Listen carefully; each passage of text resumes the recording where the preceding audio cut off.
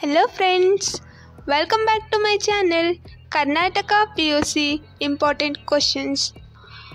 In last video, we saw 5 marks most important physics questions which have been analysis from the previous years of question papers. Okay, in today's video, we will see from which chapter the problems will arise for your exams. Okay, and this will be the last part of this physics important topics. Okay, so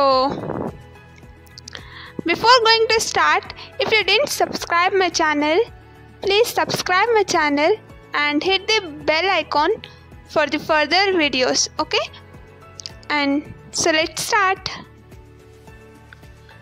From first chapter, electric potential and capacitance, the numericals or the problems will be asked for the exam based on finding point on electric dipole where potential is 0.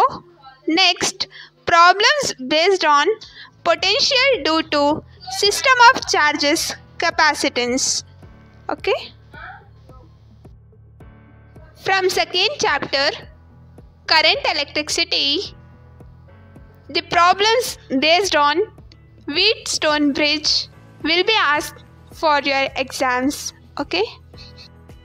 From third chapter, alternating currents, problems based on LCR circuit, impedance, resonant frequency will be asked.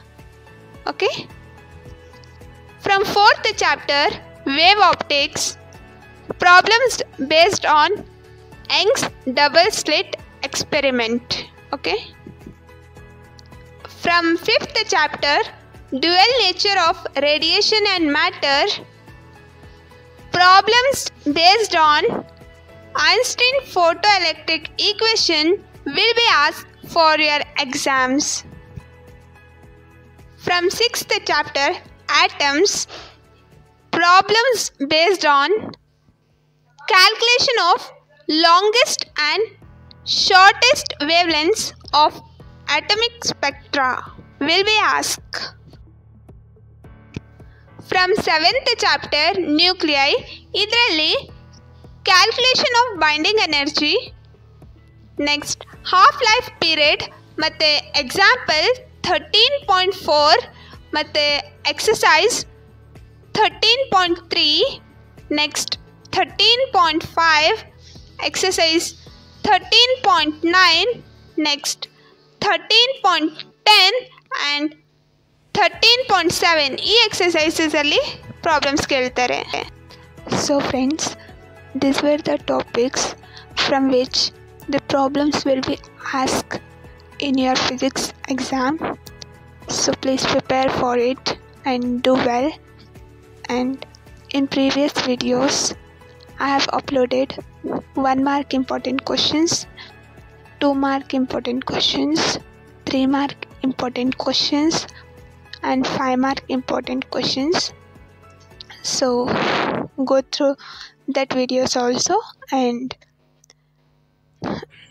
if you read this perfectly, 1, 2, 3 and 5 mark questions plus this problems, you will definitely score about 90 marks out of 100 mark. So practice well, prepare for your exams, and I hope it will be very useful for you all.